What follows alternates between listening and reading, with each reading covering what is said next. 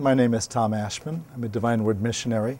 I'm working currently in Fort Wayne, Indiana, in a large parish of Vietnamese speakers, English speakers, and Spanish speakers.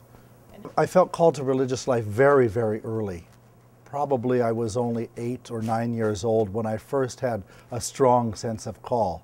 I remember being in grade school at the time, and the sister would ask, "How many little boys want to be a priest?" And I'd raise my hand. But if they would have asked too, "How many want to be firemen?" Well, I wanted to be that too. Or how many want to be doctors? Well, all of those.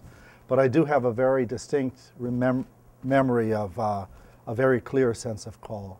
And maybe the next time it came back would have been when I would have been about 9, 10, when I heard Dr. Martin Luther King's "I Have a Dream" speech. And, it's one of those moments when you know where you were physically, etc. And I can still recall very much how it struck me. Eventually, when some years later, when I came and visited Divine Word College for the first time, the strong intercultural, multicultural makeup of the student body back at that time made me quite certain that this was the place I was supposed to come. As a student here, I did a year abroad in Japan and thought eventually that I would go back there. I looked forward to it even.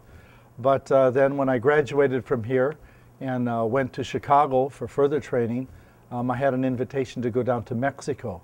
That kind of captured my heart then, and I ended up working in Mexico for about 7 years.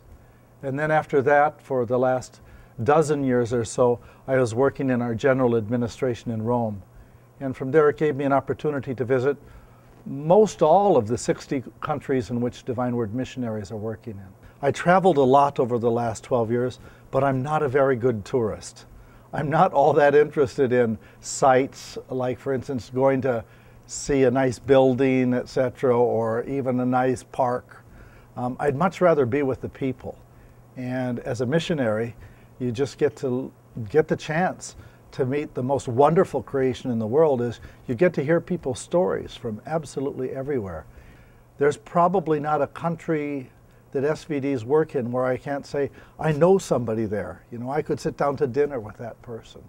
And that's really a wonderful experience, to feel like a citizen of the world and not only a citizen of a country.